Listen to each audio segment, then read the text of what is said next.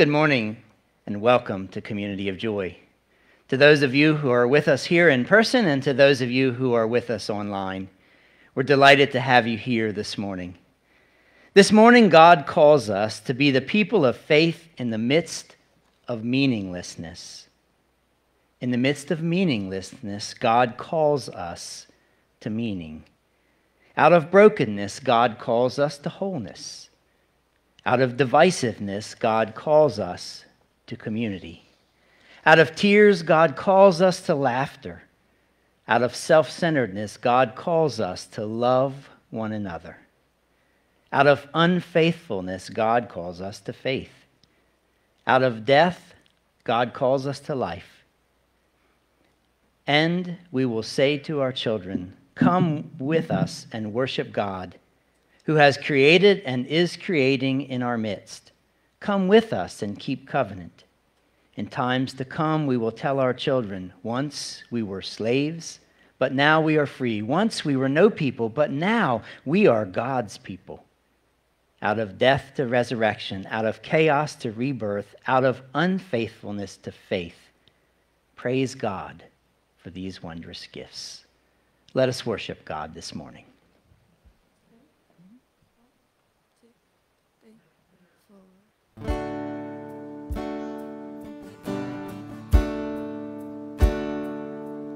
When the best of me is barely breathing, when I'm not somebody I believe in, hold on to me.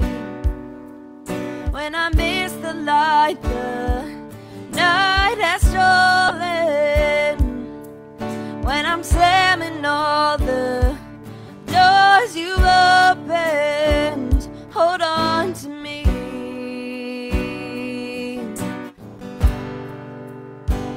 Hold on to me.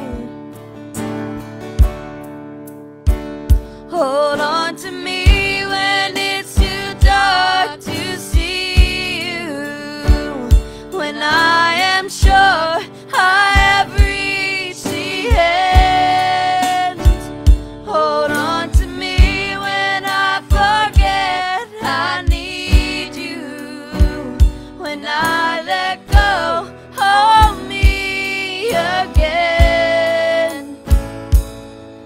When I don't feel like I'm worth defending, when I'm tired of all my pretending, hold on to me. When I start to break in desperation, underneath the weight of expectation, hold on to me.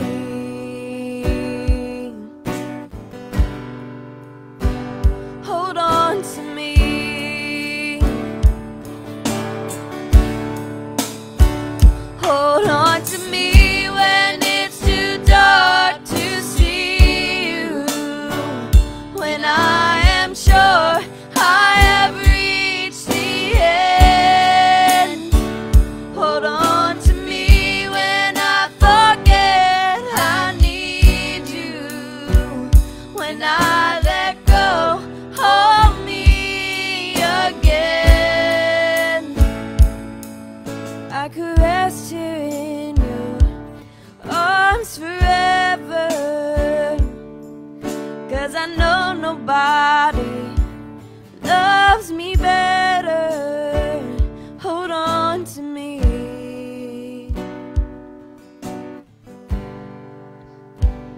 Hold on to me. Let's pray. Lord God, we are grateful for this day that you have given us, for the opportunity to be here together with one another, both in person and online. Thank you for your presence in our lives, for the promise that you will hold on to us, that when the night seems too dark or when the weight seems too heavy, you are there and you hold on. Thank you, O God, for always being present in our lives, for carrying us when we don't have the strength to go on our own, for walking with us in each day of the journey, for encouraging us when we're down, for lifting us up when we're struggling, for holding us fast and never letting go, for saying to us again and again, I love you, I love you, I love you. Thank you, O God, for all that you are and all that you do in our lives. Watch over us and keep us and inspire us and help us to live our lives in a way that makes a difference in the world for your sake and because we love you, Jesus. In your name we pray. Amen. Some of you might be wondering where Pastor Sharon is today, and just to let you know, she's not homesick. She's thankfully. She and the girls left early this morning to have a couple of days together, anticipating the time when Emma's going to be moving south to Florida, so she says, and her house gets put on the market next week, and that's been particularly hard for Sharon to wrap her mind around all of that, and so she jumped at the opportunity to spend a couple of days with the girls because the restaurant that they work at is closed on Mondays and Tuesdays now and Wednesdays, so they're able to have a couple of days to get out of town, and they took advantage of that. I want to thank Kelly Fagans and Walt and Karen Townsend, Jean Talls, Grace Murdoch, and Pastor Sharon for serving a hot meal yesterday at God's Kitchen on our behalf to the residents of our community who came to be blessed and were blessed by that hot meal. You know, sometimes we take a hot meal for granted. You know, if we want to have a hot meal, we can have a hot meal, right? You know, we have a stove, we have an ability to do that. But not everybody in our community does. And I was reminded of that Tuesday when we were leaving from the showers, and there's a couple that comes that lives in their car, and they've been living in their car for 18 months or so, and they popped the hood and got some aluminum foil wrap things out of the back seat and put them under the hood. And I realized what they were doing. They were cooking dinner. So we said to them, hey, what's for dinner? And it was tater tots and chicken nuggets. And that's how they were gonna drive around until the meal got cooked, so they could have a hot meal. So thank you for being ones to be a blessing to others in our community. Just to let you know, got a text from Tammy Brown this week, and I am always delighted to get these texts and these ideas from you of ways we can do something as a church to make a difference and encourage people in our community. You know, we're faith-based partners at Pinehurst Elementary School. And this week, Heather, in the office, you're going to see this sign and a big old pumpkin that Tammy Brown and her granddaughter Nora got. And it's written on it, we are grateful for, or we are thankful for. And a couple years ago, we did this as a congregation. The youth gave pumpkins to each family and encouraged us throughout the month of October to write on it what we're thankful for. And it was so meaningful. And Tammy said, you know, that might be an encouragement to the staff at Pinehurst if we would do that. So they got the pumpkin, and this says, thankful pumpkin, what are you thankful for? And grab a pen and tell us what you're grateful for today with gratitude from your friends at Community of Joy Church. So that's going to show up in the office this week. They don't know it, but I'm sure that the new principal will allow us to do that, and hopefully it's a blessing to our Pinehurst friends. And across the top, we're going to write, we are thankful for our friends at Pinehurst Elementary School to start it off, because we are. So thanks, Tammy, and thanks to Pastor Sharon for writing more legibly than I would have on that pumpkin. Today, our scripture passage comes from Isaiah 40, beginning in verse 18 and through the end of the chapter, which is verse 31. Hear now the words of God. To whom can you compare God? What image can you find to resemble him? Can he be compared to an idol formed in a mold, overlaid with gold and decorated with silver chains? Or if people are too poor for that, they might at least choose wood that won't decay and a skilled craftsman to carve an image that won't fall down. Haven't you heard? Don't you understand? Are you deaf to the words of God, the words He gave before the world began? Are you so ignorant? God sits above the circle of the earth. The people below seem like grasshoppers to Him. He spreads out the heaven like a curtain and makes His tent from them. He judges the great people of the world and brings them to nothing. They hardly get started, barely taking root when He blows on them, and they wither. The wind carries them off like chaff. To whom will you compare me? Who is my equal? Asks the Holy One. Look up into the heavens. Who created all the stars? He brings them out like an army, one after another, calling each by its name. Because of His great power and incomparable strength, not a single one is missing. O Jacob, how can you say the Lord does not see your troubles? O Israel, how can you say God ignores your rights? Have you never heard? Have you never understood? The Lord is the everlasting God, the creator of all the earth. He never grows weak or weary.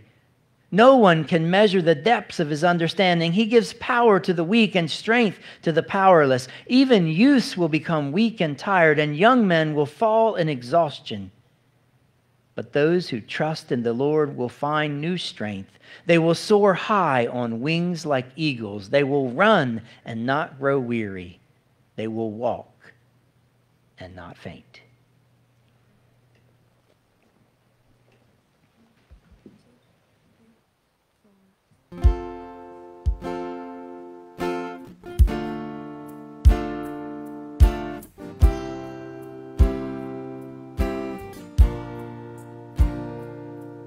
Are you past the point of weary? Is your burden weighing heavy? Is it all too much to carry? Let me tell you about my Jesus. Did you feel that empty feeling? 'Cause shame's done all it's stealing, and you're desperate for some healing.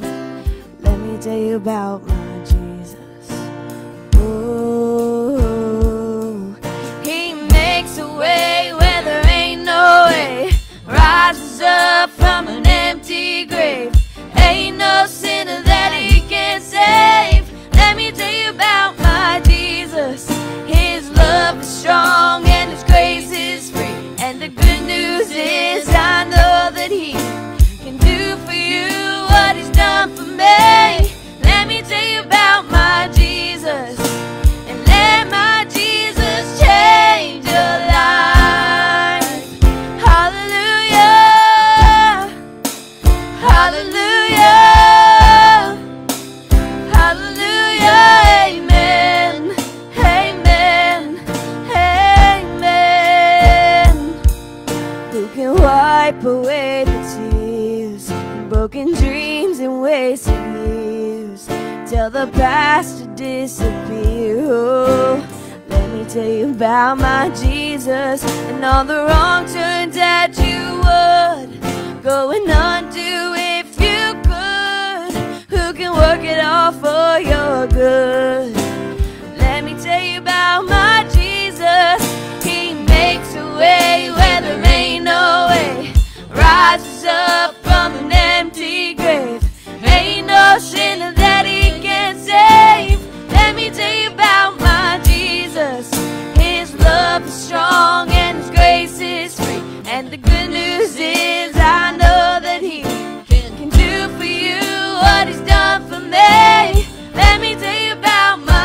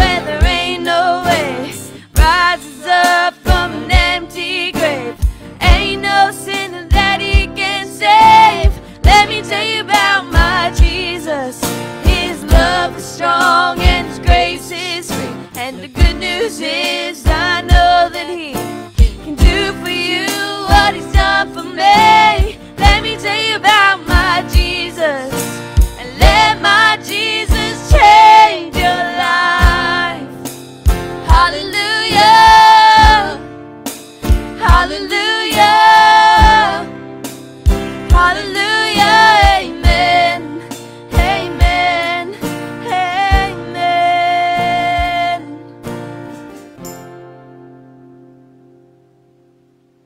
Amen. You may be seated.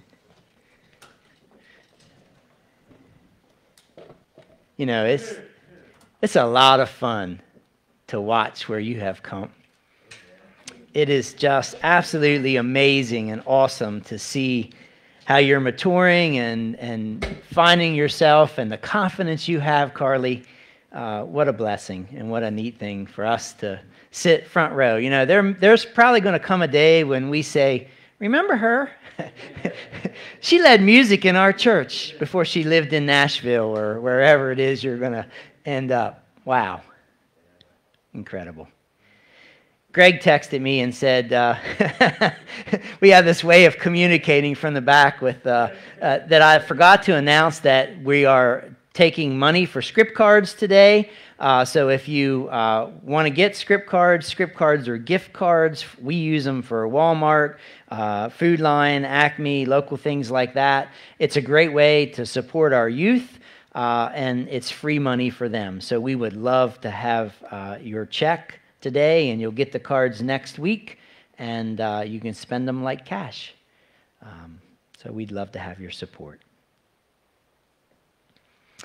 In her young adult years, Amanda, my Aunt Amanda, was a 3rd and 4th grade school teacher.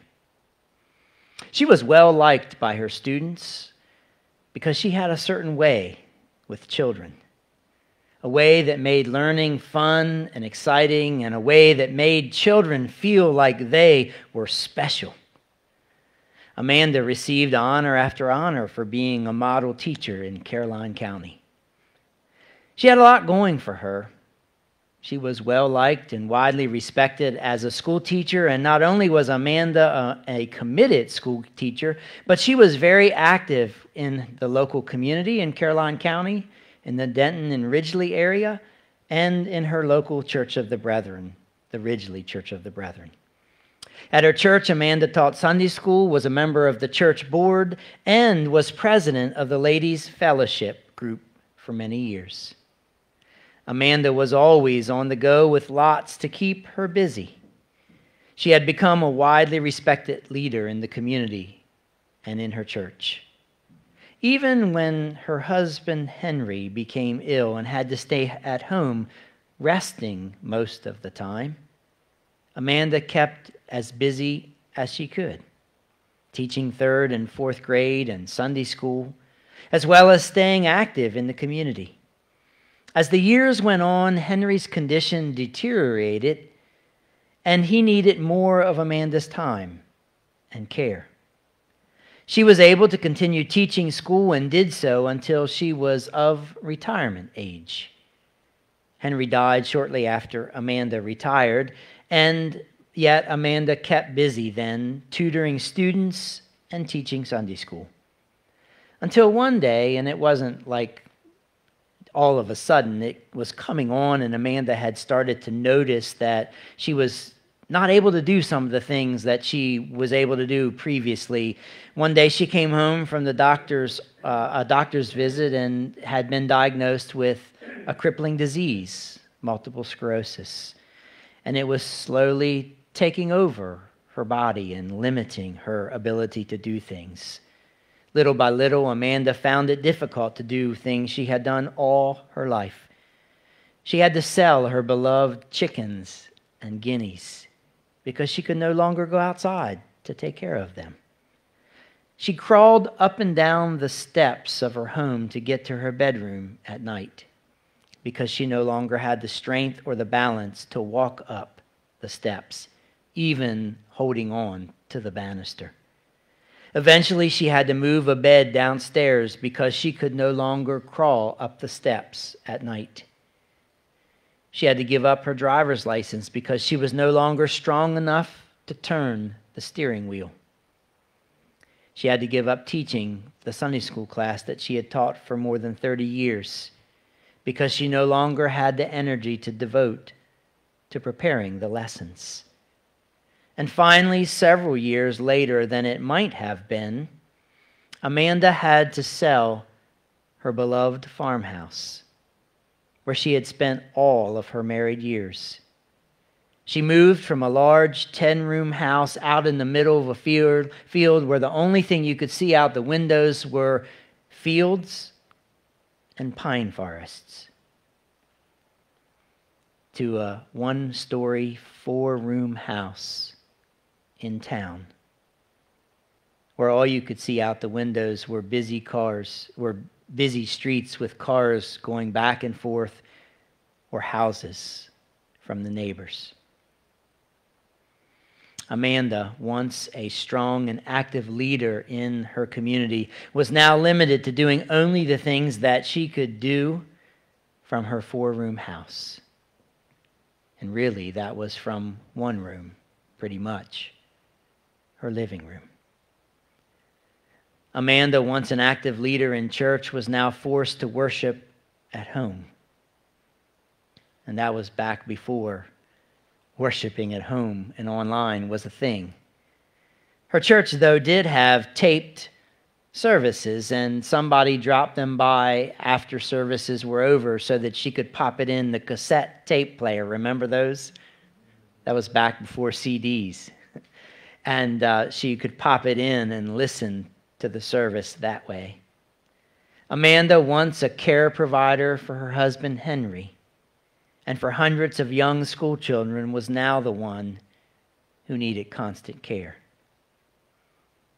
Amanda's story is much like the story of the children of Israel.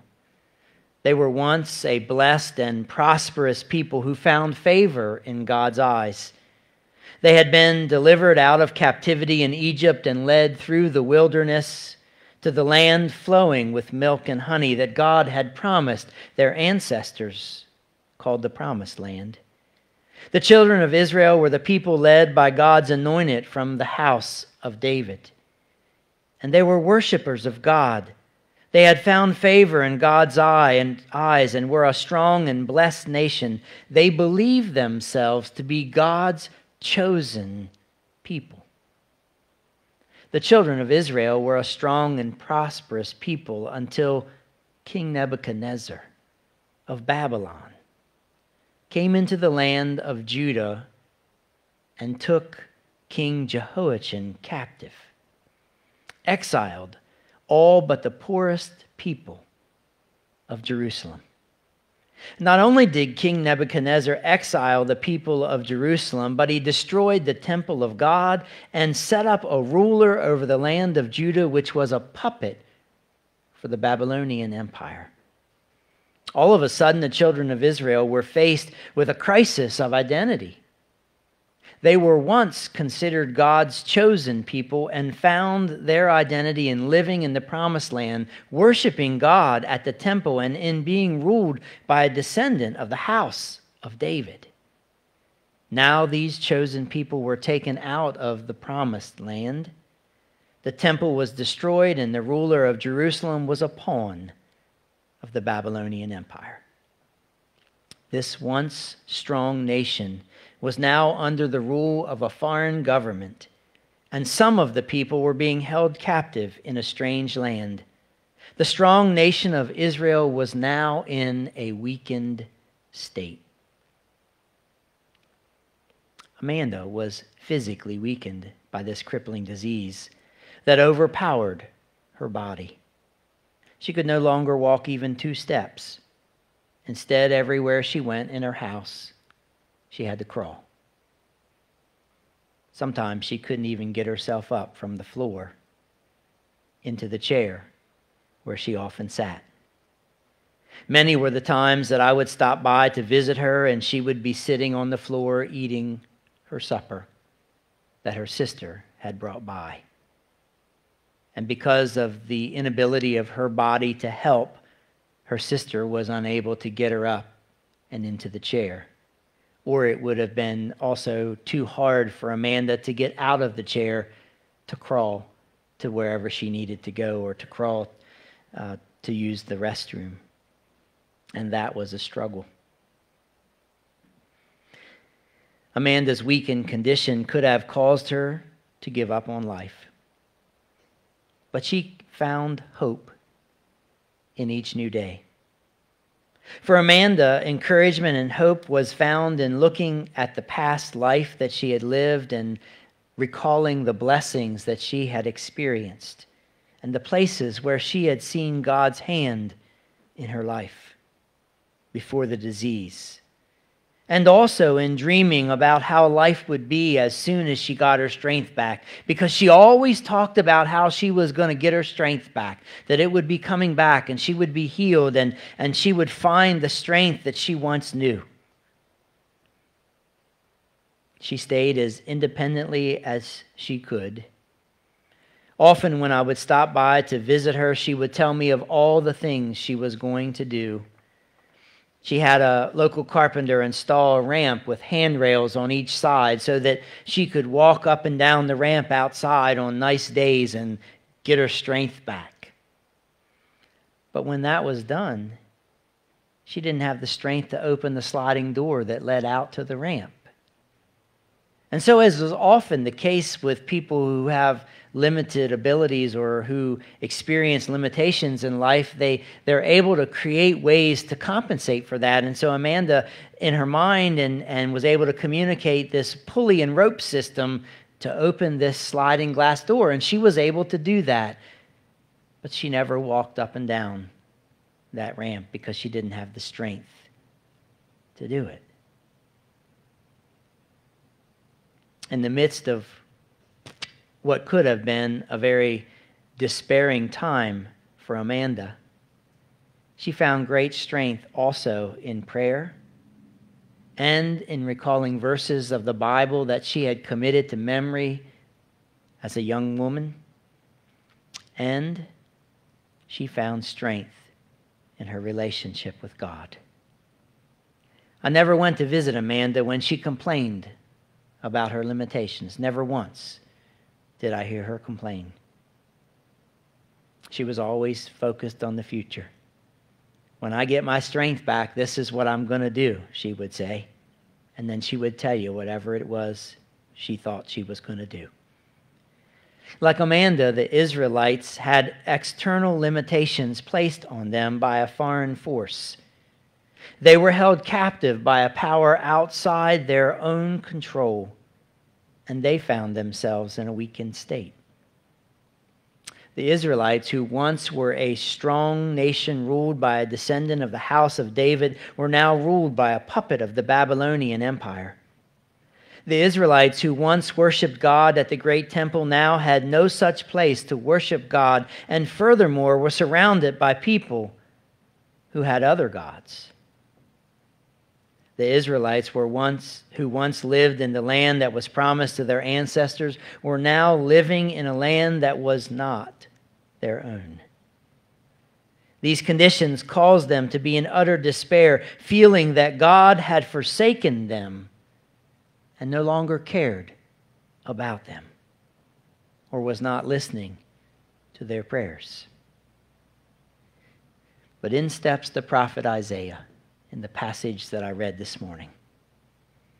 Isaiah wants to encourage the people, his people who are in exile, and he asks them these questions. Why do you say, O Jacob? Why declare, O Israel? My way is hid from the Lord. My cause is ignored by my God. Do you not know? Have you not heard? Isaiah asked these questions in an effort to get the people of Israel who were captive in a foreign land to think back to the time when they were in the promised land and to think back and remember the countless times that God had been there with them and for them. After these initial questions designed to get their memories working and thinking about the ways in which they had encountered God in the past, Isaiah speaks these words of encouragement. He says, "The Lord is God from of old, creator of the earth from end to end. God's wisdom cannot be fathomed. God gives strength to the weary, fresh vigor to the spent." It's Isaiah's intent to help his people remember the past and God's favor toward them. Isaiah wants his people to recall that God is the creator and sovereign over all the world. Isaiah hopes that the wearied exiles will find encouragement and strength in remembering God's faithfulness in the past. As they remember God's faithfulness in the past, Isaiah speaks these encouraging words to them. Youths grow faint and weary, and young people stumble and fall. But those who trust in the Lord shall renew their strength. They shall mount up with wings as eagles. They shall run and not be weary. They shall walk and not faint. Through waiting, through trusting, through hoping in the Lord. And those three words in various translations are used. Some say those who wait on the Lord, some say those who hope on the Lord, and some say those who trust in the Lord. And so I'm just saying, through doing any of those things, through hoping, waiting, or trusting in the Lord, the wearied exiles will one day find strength. That's Isaiah's message. It's the message he wants his people to hear, and it's the message he wants us to hear as well.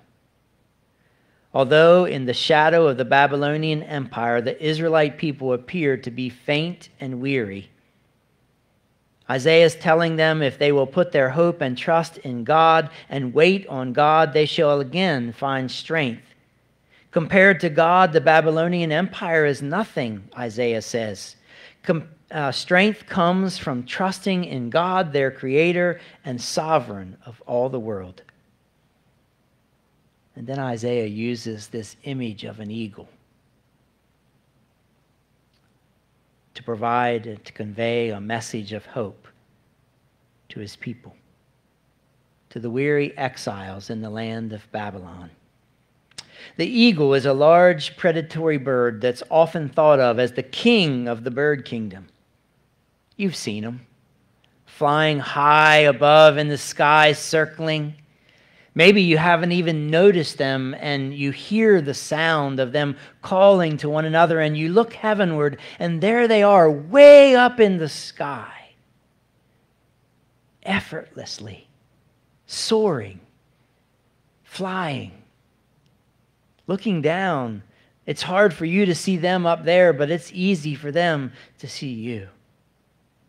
One envisions this large bird standing on the ground, and I've seen this happen many times, and maybe you have too, because they're very prevalent around here. You know, it used to be when I was a boy, you hardly ever saw an eagle, and if you saw an eagle, it was a spectacular thing. And now, if you see an eagle a week, it's no big deal. They're everywhere. But I've seen them standing on their ground, and when they stand on the ground, they're a big bird. With wings in the ready position and with the quick swoosh of their wings, they're airborne. It's amazing to watch them launch. Once airborne, the eagle soars to the heights of the sky with wings outstretched, surveying the land that is below, watching carefully for their next meal.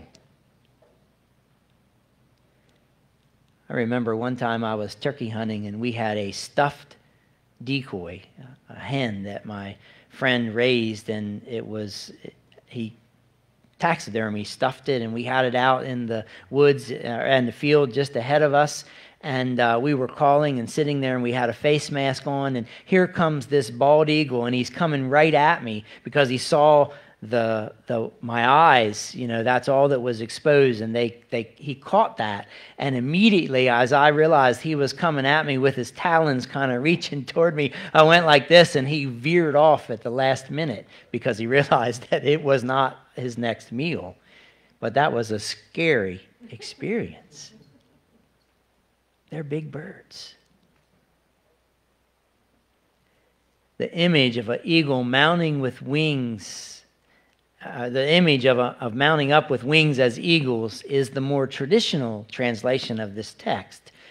But the Tanakh, which is a Jewish society's publication, It's a translation of the Hebrew scriptures that the Jewish people did, and it renders this verse in this way. It says, "But they who trust in the Lord shall renew their strength as eagles grow new plumes."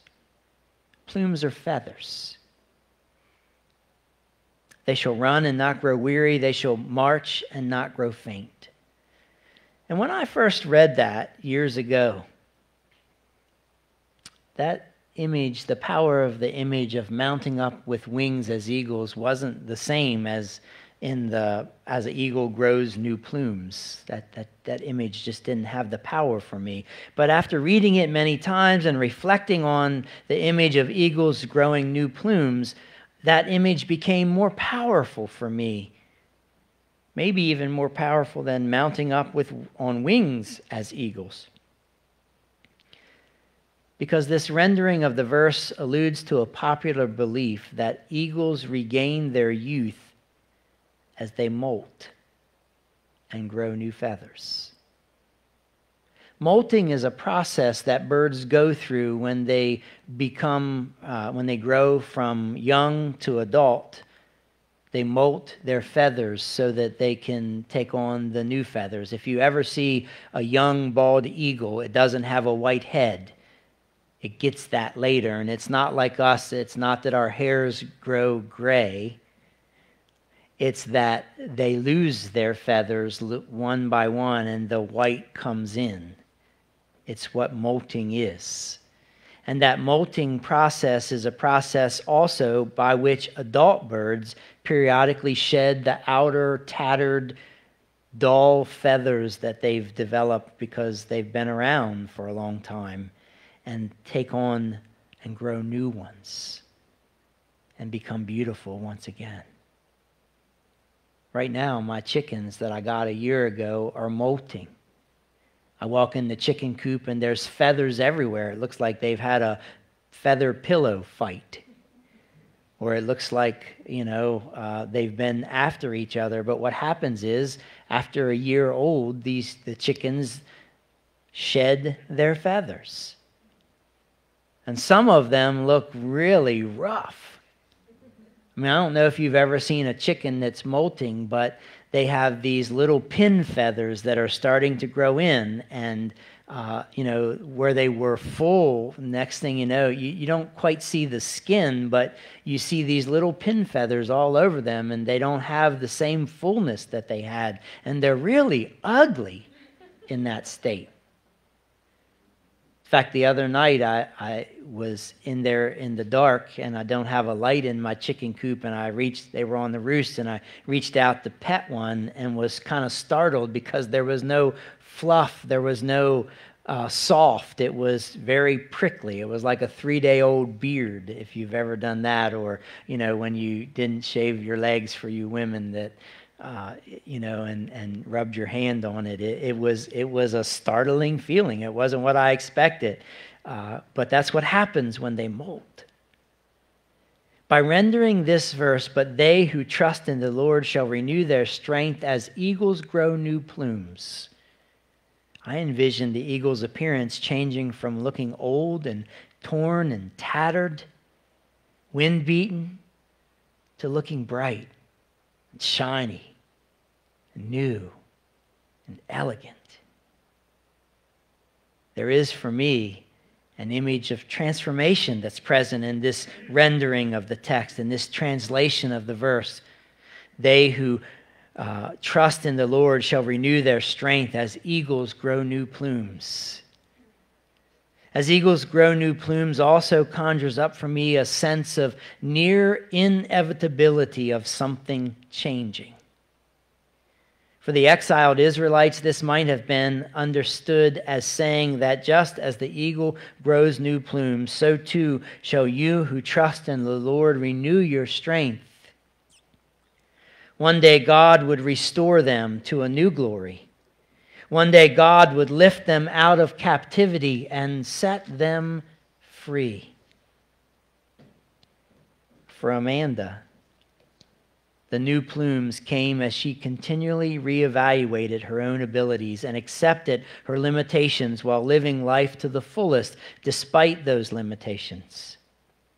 Even in the midst of her weakened physical condition, Amanda recognized that life could be lived in such a way that she could enjoy the things, even the few things, that she was able to do. Strength in its fullness is not found in the physical sense, but in Amanda's capacity to offer others her love, faith, and cheer. Despite Amanda's limitations that kept her sitting in a chair almost all day, every day, she found ways to encourage others with a smile, a brief note, or a telephone call. Here are some of the words that she wrote to me while I was in seminary many years ago. "Hello, dear one," she said. "God has given us another beautiful day. We rejoice and give thanks." She also wrote, "Thank you for your continued daily prayers. I return them in your behalf. May the golden glow of happiness fill each moment of every passing day. I think of you daily." Another time she wrote, "Like costly perfume, the smallest of it lasts a long time. Your visits inspire and refresh me. You have given me so much. Let me embrace it always. And finally, may you be blessed with peace, joy, happiness, love, friends, and an abundance of spirit from above." Do you hear the beauty in her words, the way she had a way of crafting? You would have never guessed by reading those words that she had endured what she endured. Amanda found strength through hoping, trusting, and waiting on the Lord. As we feel weakened by the limitations that are placed on us, we too can find renewed strength through hoping, trusting, and waiting on the Lord, just as eagles grow new plumes. Just as eagles soar on wings that take it high above the earth. Being a pastor has been the calling of God on my life. It isn't what I planned to do. Yes, I went to seminary, but I felt the call to ministry when I was in college, and I wasn't in college to be a pastor. I don't know what I was in college for, to be honest. Actually, I do know. I was in college to avoid going to work. Because in 12th grade, I wasn't going to college. But then when graduation was staring me down the face, I thought, I don't want to work full time. I got to go back to school, and I hated school. So I said, if I get accepted at college, I'll go for a 2-year degree. And then I got my 2-year degree, and I thought, I'm not done with this school gig. I don't want to work full time. I'm going to do 2 more. And then in the 2 more, somewhere in the 3rd year, I felt this strong call of God. And people in my church started telling me that, you need to be a pastor. You need to be a pastor. And I thought, well, okay, let's explore that. If I get into seminary, I'll go. Well, I didn't know that all you had to do was have money to get into seminary.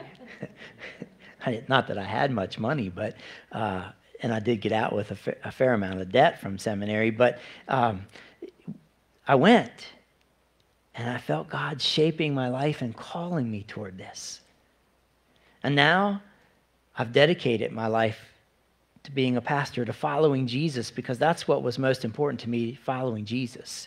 And it's been 31 years now. And today, on this date, in 1999, October 3rd, 1999, when Sharon and I were inducted as the pastors of Community of Joy, then Salisbury Community Church of the Brethren, we've been here 23 years. Today starts year 23 here. In that time, there have been many joyous moments, deep connections forged, significant community impacts made, but there have also been a handful of discouragements. Moments where all I wanted to do was throw my hands up and throw the towel in. I quit. I give up. I'm tired of this. change course, do something different, get my weekends back, be released from the challenges of being a pastor.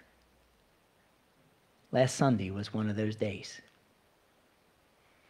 I don't know why it was so.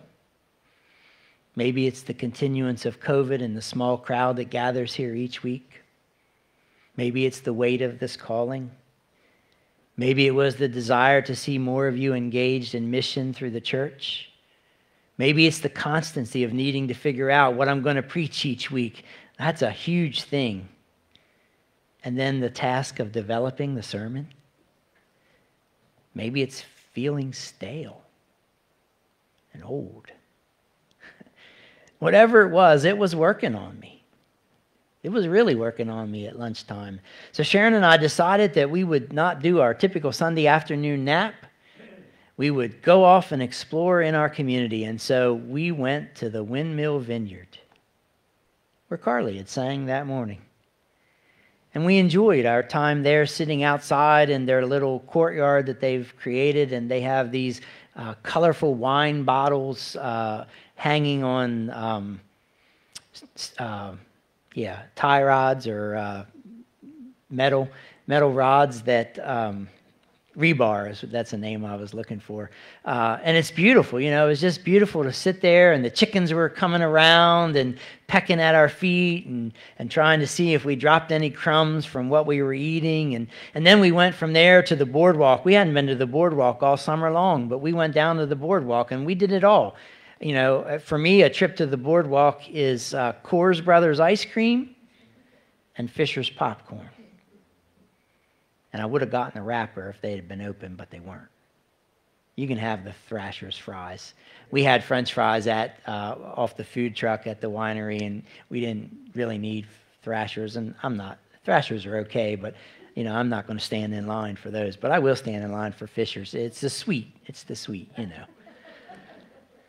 And then we went to Sunset Grill where Emma was working, and we sat at the bar where she was working, and we had appetizers.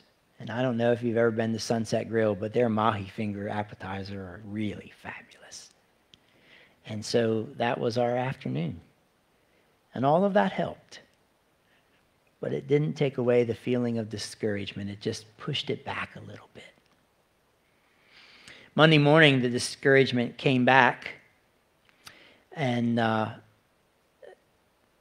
began to think of what else I might do with my life.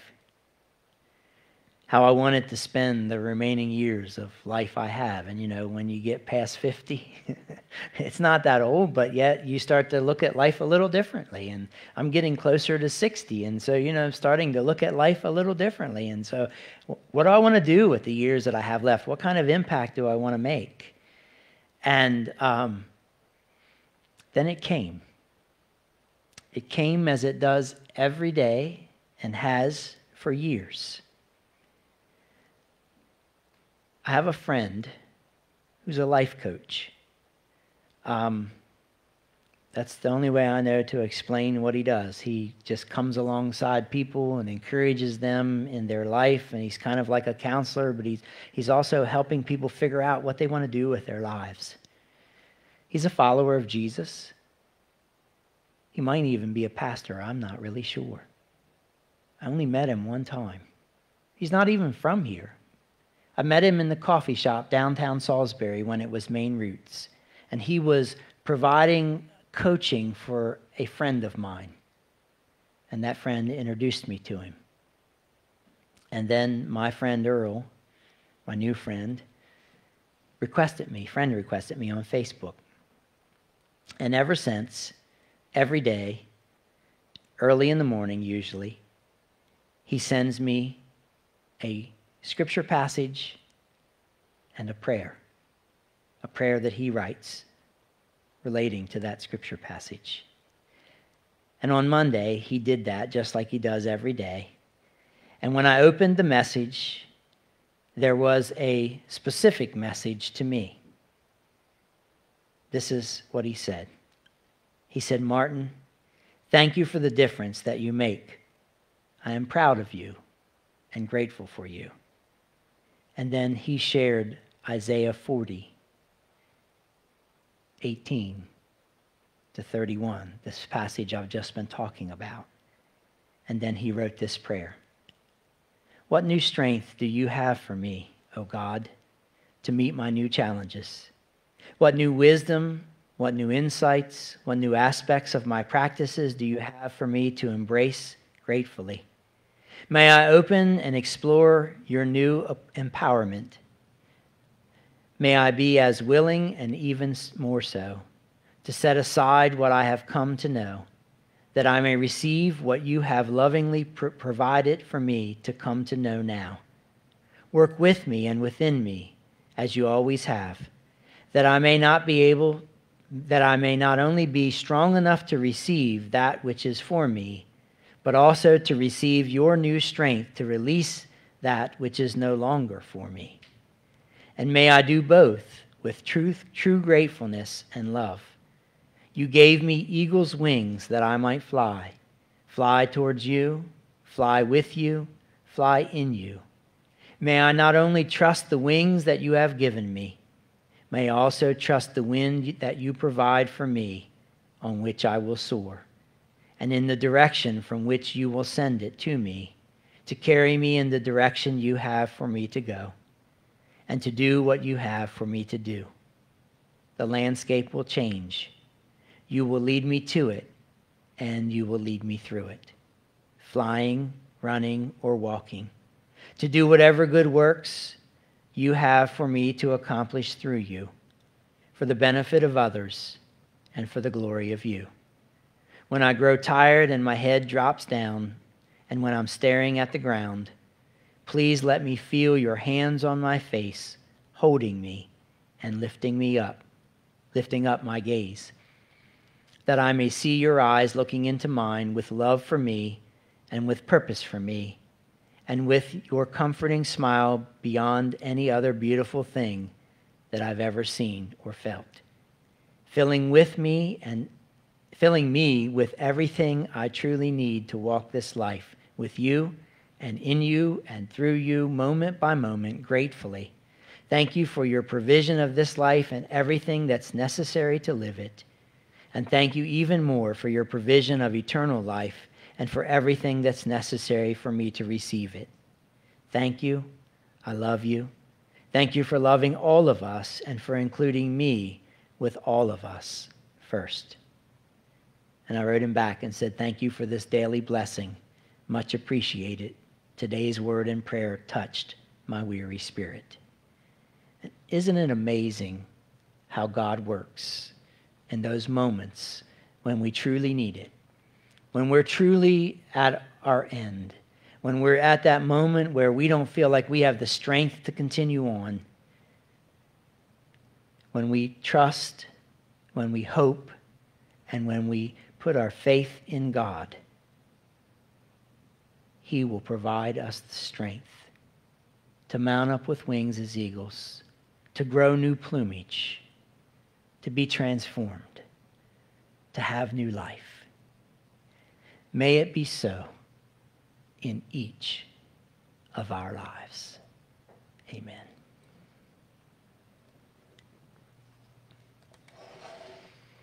There it is. So how do you want to talk back today? Carly doesn't. But we're good on time.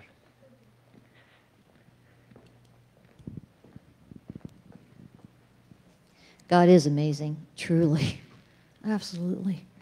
This past week at my workplace, I had the best week every single day, all week long, that I've had even before COVID at work.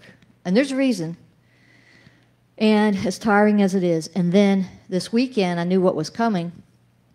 I had an extremely busy weekend. And it even got busier as I went through the weekend. So after the end of the week, I was just like feeling like, thank you, God. This was like the best week I've had in so long. It was awesome. But I knew why. It was because of where I guess I've come spiritually to constantly be connected to the Holy Spirit instead of looking at the other me, that is that worldly me, that's my brain telling me what to do all the time. And so I started realizing, hey, wait a minute. our human egos are pretty strong. They tell us what to do and everything and so forth and so on. But there's another me in there. That's the me of love. That's way inside there. And I started thinking, that real me is much stronger than that ego. It just makes me believe I'm not. So I started talking back to my ego, because you always talk to yourself, right? You do. We all do. Why did you do that? What did you do? So you're talking to somebody else, another you sort of thing, you know? So all this week, the way I dealt with everything was I just went to that place where I said, God is stronger than you. God is stronger than you. So when it came to be Friday, I had everything lined up, and my ego says to me, you know, you have worked so hard. You have had a great week. You deserve to have a weekend off. If you do all this stuff, you're not going to have time for yourself. You should have time for yourself. And I talked right back to my worldly self and said, I see what you're doing. You're trying to take my blessings from me. I see what you're doing. I'm going to help with God's kitchen. I got a practice thing going on. I got to practice for church. I got to help a friend load up a car. And that's where my blessings and the joy is at. You're not fooling me. So I'm going to do it anyway. Yesterday, I was so tired all day long. It was that kind of tired where you walk around in a stupor like, because you can't think or get your thoughts together. You're that tired. You know, we've all been there and everything. And I thought, I don't care. I'm going to keep doing my things today. You're not going to stop me. I know you're telling me. You just got to say, oh, call somebody. You're just too tired. You're worn out. And I just tell my other self, that one that runs the world for us, you're not taking my joy from me. I might be tired, but I got God on my side. I'm doing every bit of what I'm supposed to do this week, and I'm going to receive all the joy from that. And I did. And I'm still tired this morning, but I'm just all filled with joy. I could have said, like Carly sent me her songs, I could have said, you know what, I am so tired. I'm just going to stay home today. I'm so exhausted. So when you get that voice in your head, you have the power, and that power is Jesus Christ. Way bigger than your ego, way more powerful. Tell yourself when you have those thoughts, man, I don't feel like doing that. Let that you that's love inside of you say, wait a minute. Why is it? Now, there's times, yes, you know, your heart may be in agreement. It's like, I am so tired and everything. And in your heart, Jesus Christ might say to you, yes, child, you got to do a little resting here. You're pushing yourself too hard, you know. But most of the time, our ego is all about us. It's all about what we want, what we think we deserve. Oh, I can't do how dare this person not do this or not do this? Why am I doing everything? Why? None of that. Not for a second. It's been a beautiful week and a beautiful weekend, and I am learning how to use that power that's within me. Amen. To talk down that ego voice, the one that tells me I'm not worth anything, or the ones that's always told me I deserve this and I deserve that. You put that thing in place, everything's beautiful. Amen. Thank you. Anyone else?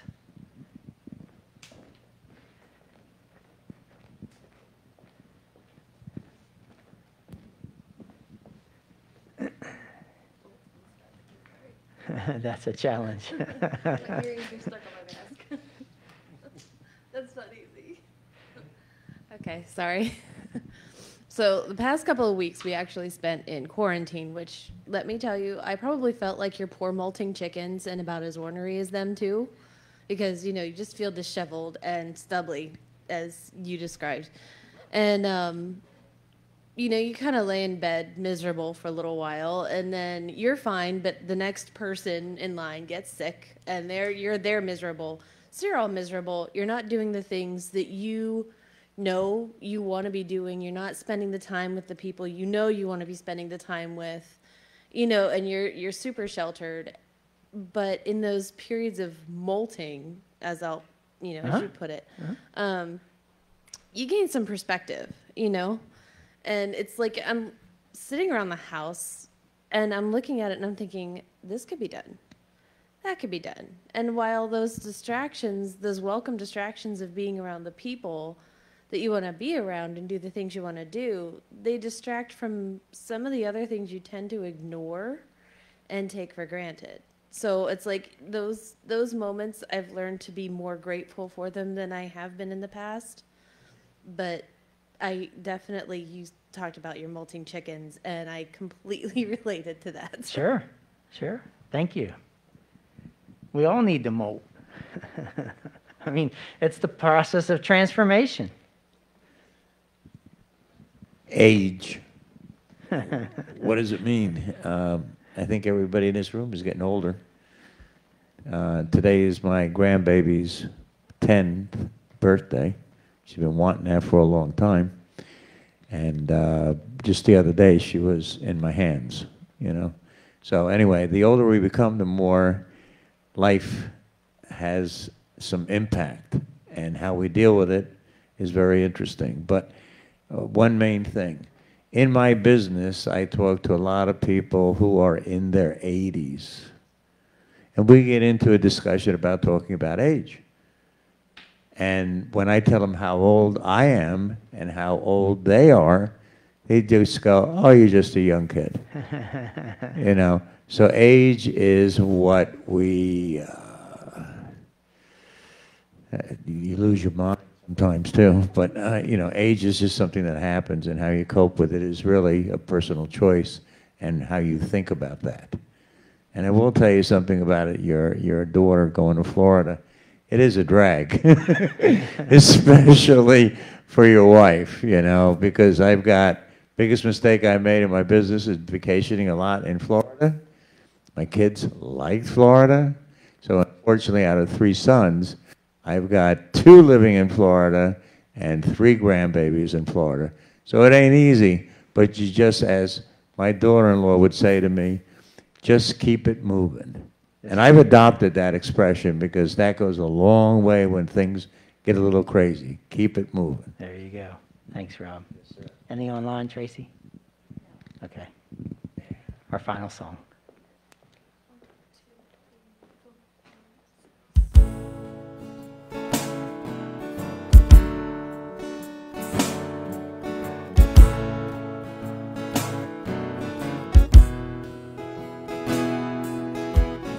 I've been held by the Savior. I fell far from above. I've been down to the river. I ain't the same, prodigal return. Oh, my hope is in Jesus. Thank God that yesterday's gone. Oh, my sins are forgiven. I've been washed by the blood. I'm no stranger to the prison. I've worn shackles and chains. I've been freed and forgiven. I'm not going back, I'll never be the same. That's why I sing, oh, my hope is in Jesus. Thank God my yesterday's gone. Oh, my sins are forgiven. I've been washed by the blood. Oh, my hope is in Jesus. Thank God my yesterday's gone. Oh, my sins are forgiven. I've been washed by the blood. Yes, all my sins are forgiven. I've been washed by the blood. Brothers and sisters, as you leave this place, may you find new strength as you trust, hope in God. Go in peace. Amen.